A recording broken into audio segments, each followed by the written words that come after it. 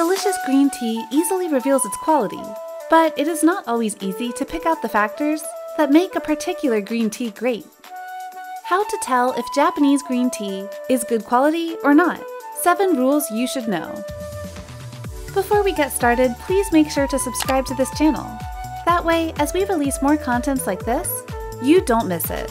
And if you are on YouTube, click the alert notification button. Number 1. Check how the tea looks. The first clear point of distinction is in the appearance of the dry leaf.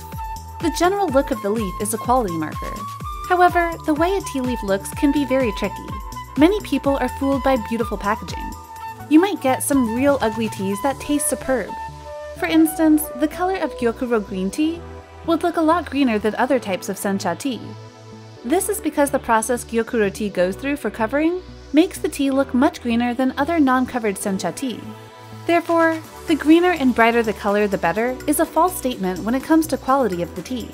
The appearance of the dry leaf will be beautiful to behold, but it might just be that the photo of the tea you're looking at was taken at exactly the right angle. If people know how to fake it, they can make some high-quality looking tea even if it's not high quality. The look of a green tea is a quality marker, but it's not a very reliable one.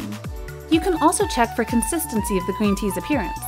This would involve looking for consistent shapes, consistent sizes, and consistency of leaf sizes. Are the tea leaves whole or are they broken up? Some more things to note on the appearance of the green tea leaf include the following. Check for consistency in the shape of the tea. That doesn't necessarily mean that it has to always be the same. For example, it doesn't always have to be buds. Green teas can come in many forms of leaves, but you still want consistency within whatever variation you choose. You'll also want to choose a green tea that shows consistent color.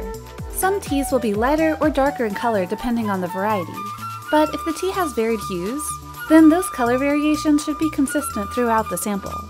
You can also look at the texture of the leaf. This will tell you how it was processed and how well the ball of tea was rolled. Number 2. Smell your tea. The next step in assessing green tea quality is to smell the green tea leaf. But before you do so, keep the next caveat in mind. Many people make the mistake of only smelling the dry leaf. You can get some whiff of the tea's nature, but it's not going to tell you the entire story. The personality of the tea reveals itself the most when the tea leaf is warm and wet. One big advantage of brewing and rinsing your green tea is that you can smell those wet leaves. This is the best way to really appreciate the aroma.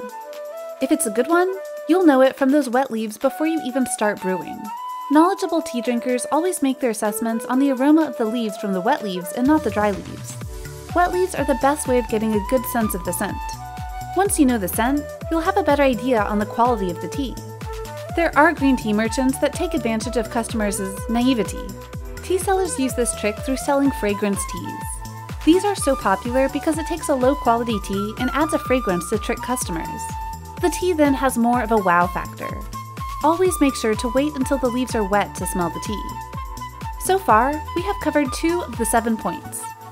To learn the other 5 points, click here to watch the next video. Alternatively, click here to learn about how to select Japanese tea.